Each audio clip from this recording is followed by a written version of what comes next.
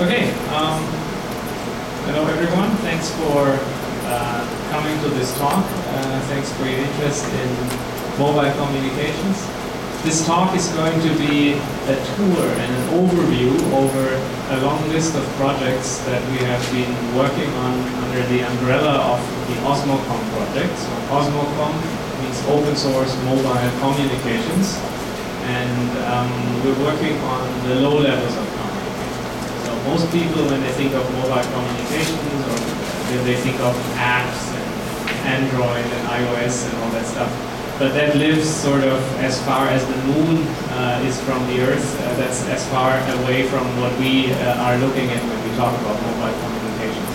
So in the Osmocom project, we look at the entire protocol stack of different mobile communication systems, and we also look at hardware, both proprietary as well as open hardware, for implementing the physical layer of various mobile communication technologies.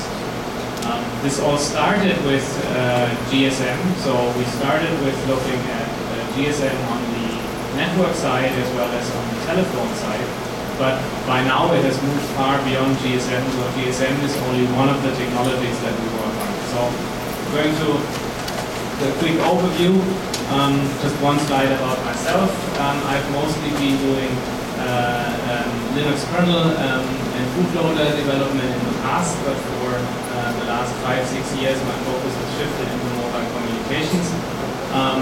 My main interest in computing has always been networking and communications, and also security of communication systems. So in a lot of the slides you will see that there are security consequences or security implications of what Osmocom projects have been doing. And I'm always looking for systems and technologies and protocols that nobody else seems to be looking at. And this has led me to RFID, to cordless telephony, to mobile telephony, and other technologies. A couple of slides to sort of introduce this topic. If you've seen some other talks by me, then the first 3 or 4 slides may be the same. My apologies, but I really want to make sure everyone's on the same agenda here.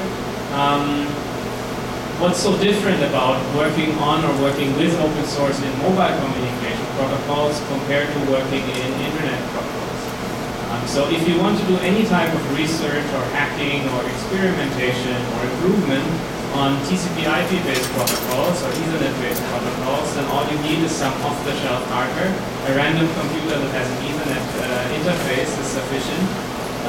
You can start with an open source implementation of the protocol stack, be it in the Linux kernel, the TCP/IP stack, or the BSD TCP/IP stack, or many other open source implementations. You can use that, you can read that, you can learn from it, you can modify it, you can improve it, you can basically do whatever you want. All you need is an off-the-shelf PC, and you have your existing open source implementation of the protocol stack. So then you do some testing, and let's say you're in the academic world, you have some ideas, you implement them, you take some measurements, you write a paper, and you're done. So basically you can focus on what you're interested in, which is working with, understanding, or improving communication protocols. Now if you look at that in mobile communications, it's a completely different situation. Now go back a couple of years before we started Osmocom, like 2009, and you want to do some research, let's say, on GSM protocols, then you will not find any free or open source software implementations of any of the protocols on any of the interfaces. So mobile communication networks have many more interfaces than you will find in TCP/IP networks. Each of those interfaces has a deep stack of various protocols, and not for any of these protocols on any of the interfaces you will find open source implementations. Even in the academic world, there have been very few universities that had a lab that allowed them to do such kind of research, or even something like their own GSM network in a university for teaching or for research purpose. Very few. In Germany, I only know 2, for example, and given that GSM is a European technology, it's quite surprising, I would say. So basically, most people turn away at that point because you cannot really base on any of the existing stuff. You have to start from scratch, and it's a relatively complex topic. The only other option you have is you partner with a commercial entity that has proprietary implementations of such protocols, where you have to sign NDAs, and then you cannot really release the results in a public way. And that's what we have set out to change. Because what many people do not understand correctly is the protocol specifications are available. So both in the TCP/IP world and in the mobile communication world, all the protocols are specified. So if you want to implement TCP/IP, you read TCP/IP Illustrated, there's a book on the topic. You read IETF, RFC documents, which you can find on the internet. And for mobile communications, it's the same. These documentations that specify the protocol are all publicly released. You don't have to register anywhere. You don't have to pay some membership fee. You don't have to pay for specs like IEEE specs. So you just go to the 3GPP website and you can download all the specifications. So basically we wanted to look at security of such protocols and found it quite surprising that there are two systems which are completely openly documented, and in one system, TCP/IP world, we can find many implementations in source code, and in mobile communications there was nothing at that time. Also, one more thought as an input, GSM, and GSM is only one technology for mobile communications, is more than phone calls. So a lot of people think, oh, what's so interesting in listening to other people's phone calls? It's boring, I'm not interested in that. That's not what's the focus of our work. But just think about many end-to-end applications of GSM and you will understand that the security actually goes far beyond that. So BMW cars, for example, all have a built-in GSM modem through which BMW can remotely unlock your car, open the doors, doing that kind of thing. They even do remote firmware updates of the engine control unit over GSM GPRS. Your burglar alarm systems often use GSM modems to report if somebody breaks into a house or a business. Smart metering is increasingly popular, at least in Europe and the US. The idea is that your electricity meter and maybe other meters like water meter and heating and so on, those meters are read out remotely over wireless links, and nobody goes there and actually reads the digits out. And that is often done in the end using GSM modems. There is railway GSM, also called GSMR, which is not the fact that it's called European Train Control System doesn't mean it only exists in Europe. It exists in Australia, it exists in Asian countries. It's a system by which trains communicate with whatever is the authority of deciding if a train is permitted to go on a certain track or unpermitted to go on a certain track. Again, it's built on GSM technology. So the insecurities that exist in GSM will be inherited by such things. Then we have vending machines, like a machine vending Coke or parking tickets or whatnot. Quite often, when the box that contains the coins that people put in the vending machine, when that gets full, they send a message over GSM. Now, if I'm somebody who wants to steal that money, then, well, if I can listen to those messages, I know which exactly is full right now, and which I can go and actually get all the coins. Just saying, right? Transaction numbers in electronic banking are often communicated over SMS, and SMS has terrible security. So there are many more things that are built on GSM than just telephony, and that's just what I wanted to reiterate at the beginning. So, as I mentioned, Osmocom, open source, and my apologies for typo, mobile communications. It's a classic community-driven free software project. We don't have any formal membership. It's just a loose collection of people with an interest in the topic. We communicate on mailing lists, on IRC.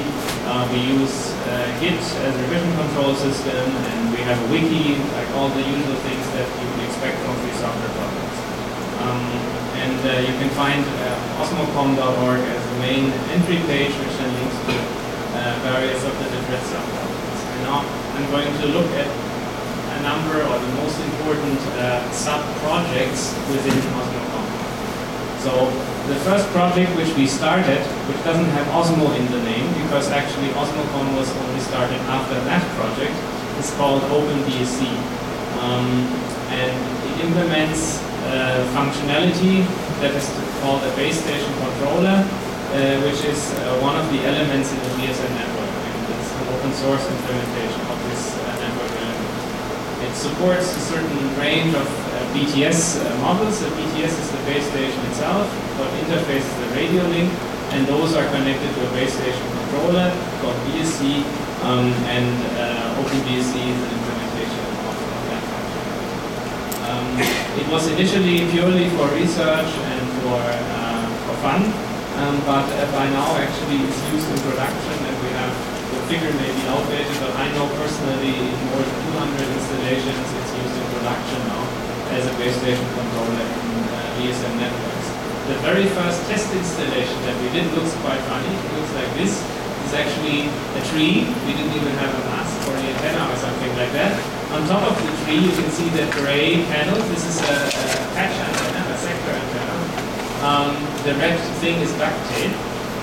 Cables are going down the trunk, and at the base we have the BTSs, the base transceiver stations, which are connected over cable to a Linux PC, which is then running OpenBSC.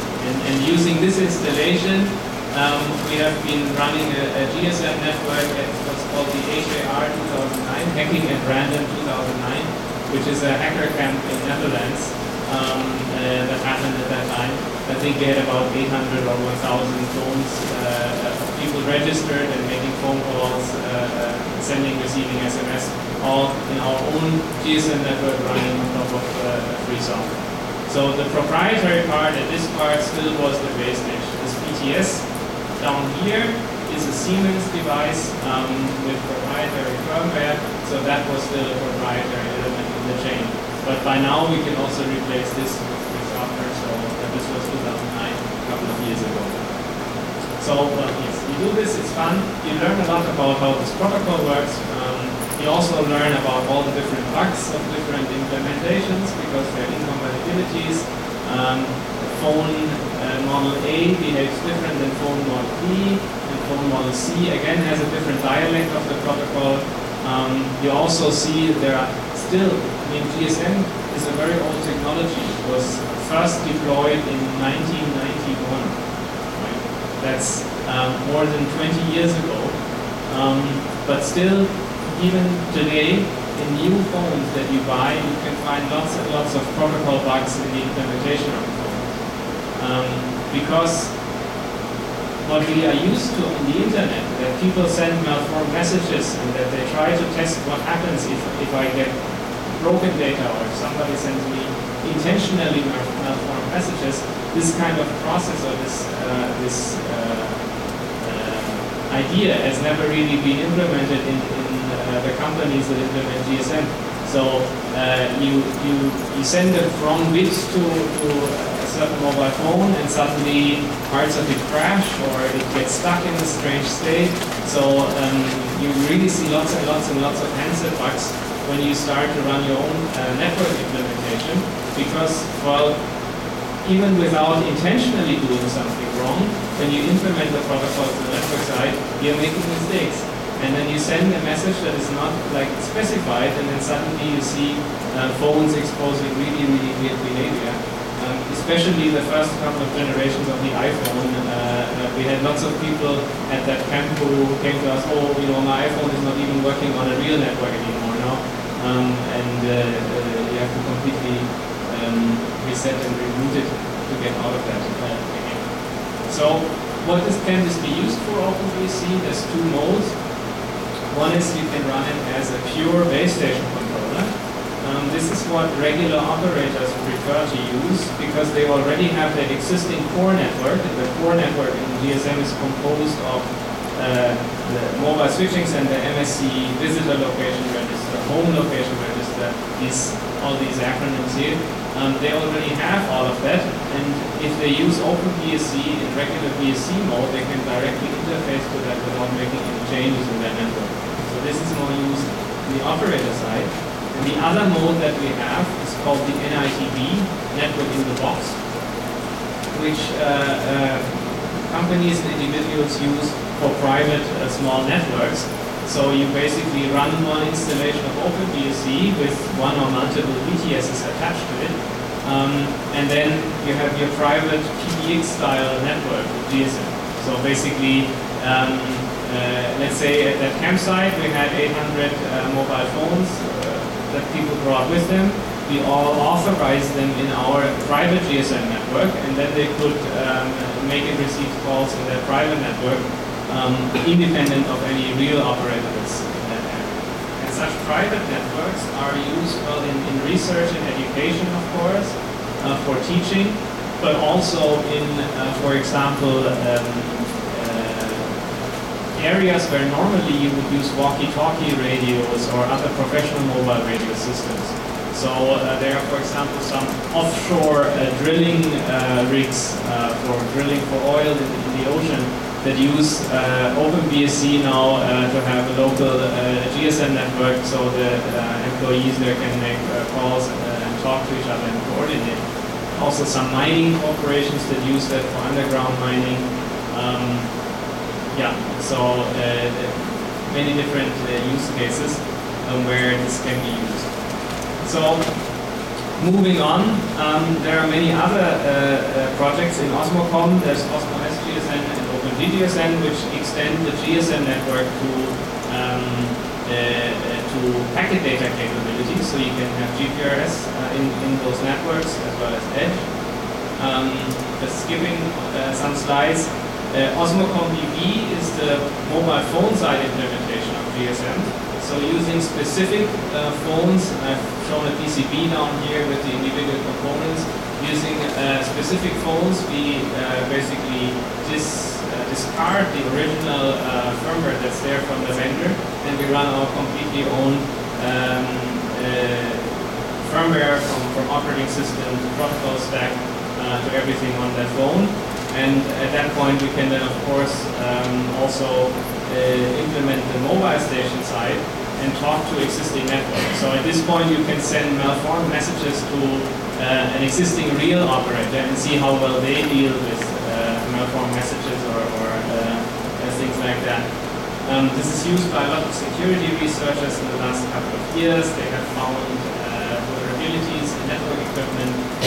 They have implemented denial of service attacks against GSM networks using OsmocomBB. So there's a lot of research that is based on this. And it's very cheap, so base station may be a bit expensive, but this phone costs like, you know, 20-25 US dollars, so most people can afford it in most places of the world. Even students, if they want to get practical experience and hands-on with mobile communication protocols, this is a very cheap approach. There's also a software called OsmoBTS, which then basically implements the BTS part, which was the proprietary picture that I have shown, using different hardware boards. Spare you the details.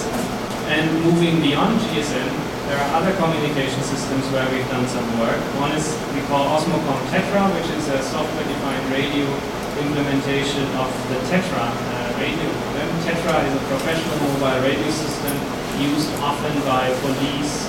I know, for example, the Taiwan Coast Guard is using this system.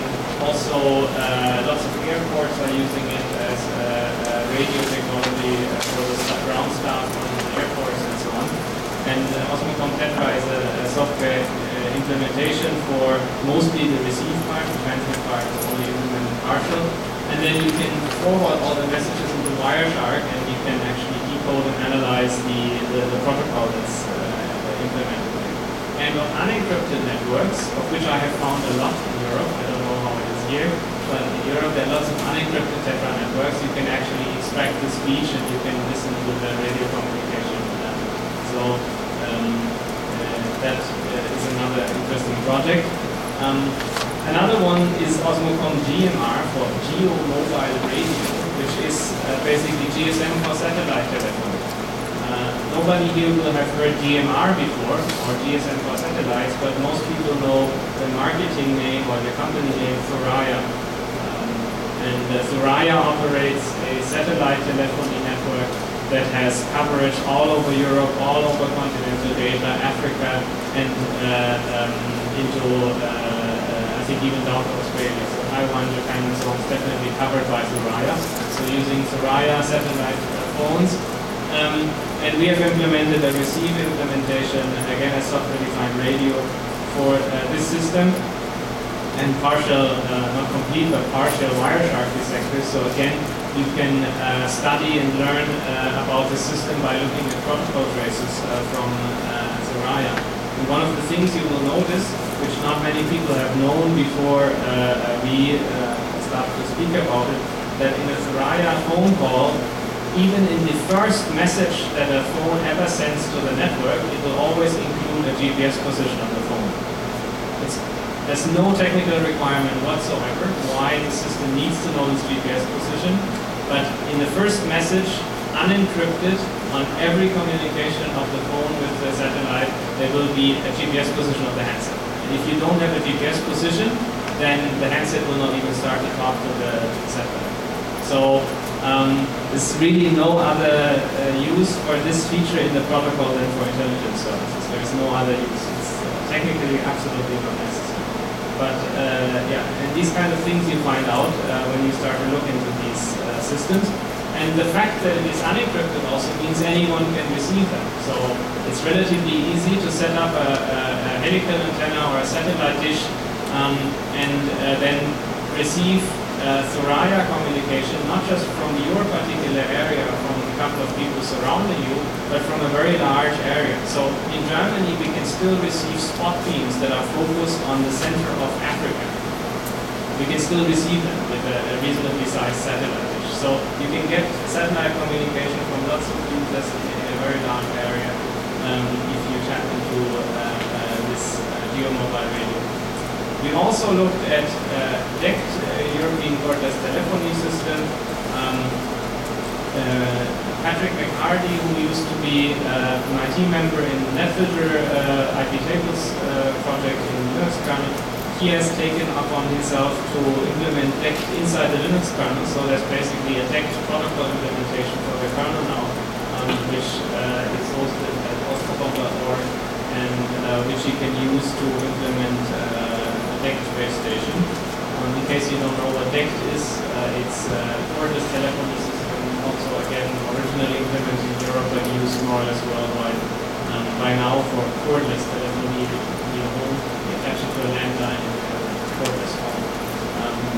That's called DECT. Another project is OP25. OP25 is the emergency services radio system that's used in the US primarily, but also some other countries. So similar to TETRA, but completely different technology. TETRA is European, OP25 is American. With the OP25 project of Osmocom, you can again decode those messages, analyze them, decode the speech if it's unencrypted. So pretty much the same. Now the question in the end is, of course, you will need some kind of hardware to receive actually the radio signals. It's all nice that you can implement this in software, but how will you get the radio signals into your computer?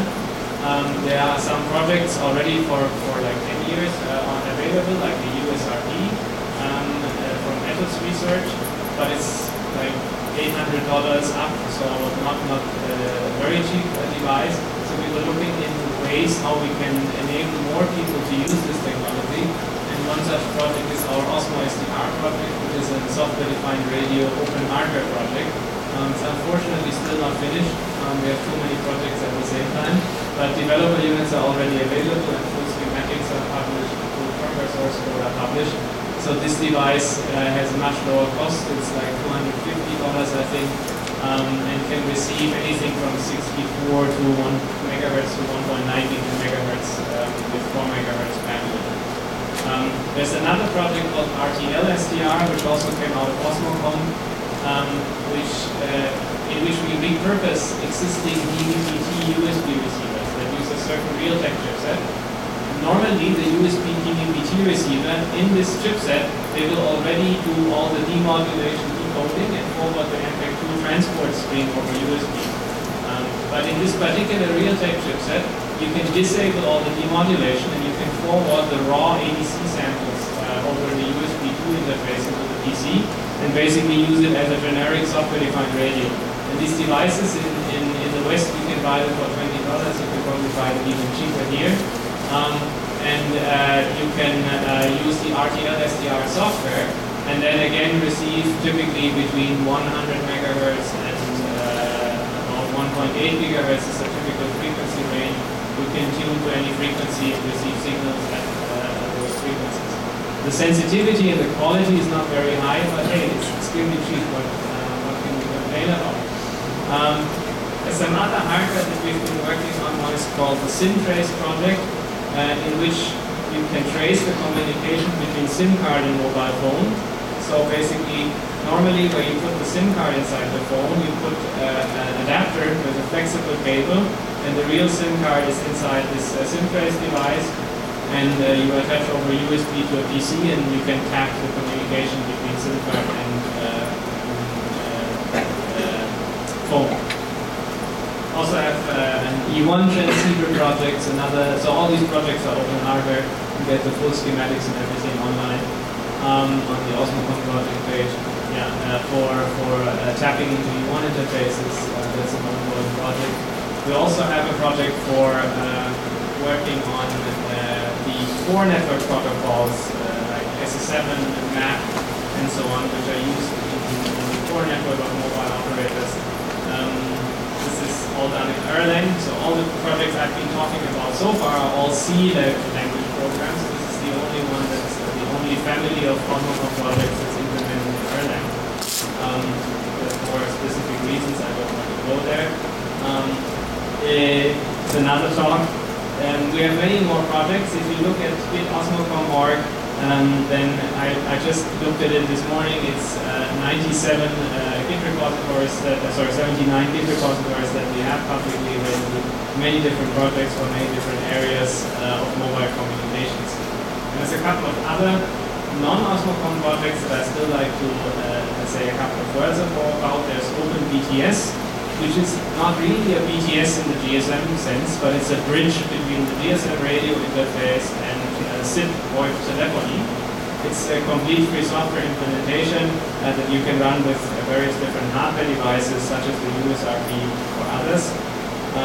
There's airprobe.org, which is a protocol analyzer, a sniffer for the GSM radio interface, but it's more or less abandoned at this point.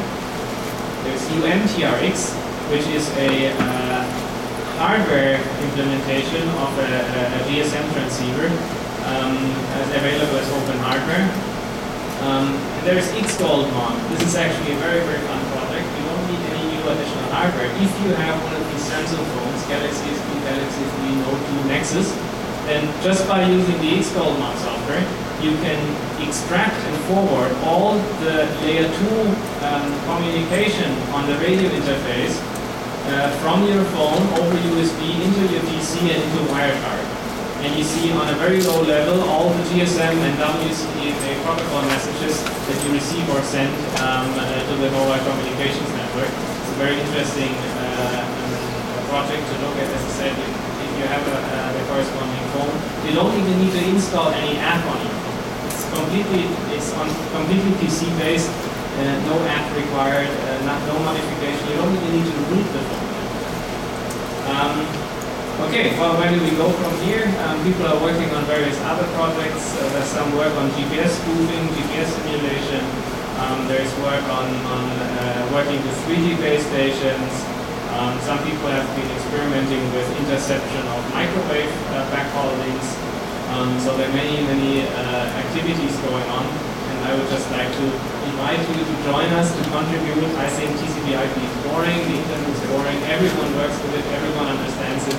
Come do something cool, something different, look into mobile communications. Okay, well, thanks for your attention, and thanks to the many contributors to our Osmocom project. If there are some questions, feel free to ask them. Thank you.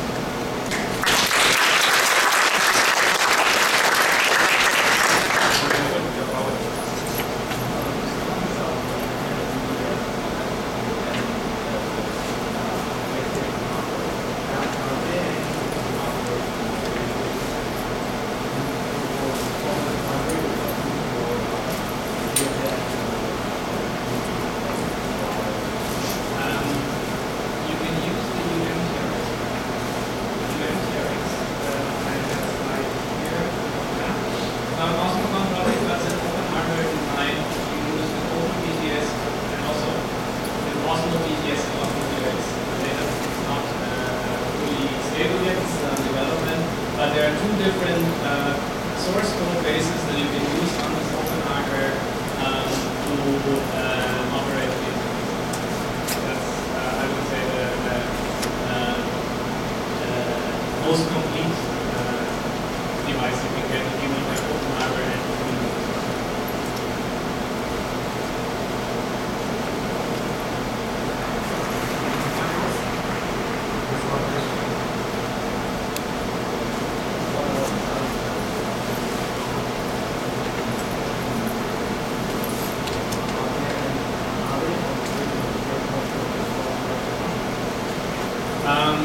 So 3G networks are divided, so 3G WCDMA is divided in two parts. One is called the access stratum, one is called the non-access stratum. And non-access stratum is protocol layer 3 and higher. That is more or less the same as in GSM. So everything below that could not be any more different than GSM. So it's completely different from a certain point on. And LTE is completely different on all layers. So it's a completely different thing.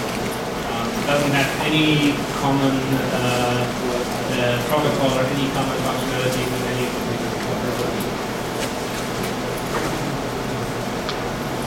No, there are some people working on it. There's this thing is called OpenLTE. I don't remember the name. There are some research, like academic institutions working on it, but nothing completed. Okay, I think we're running out of time, so thank you again for your interest, and thanks, have fun.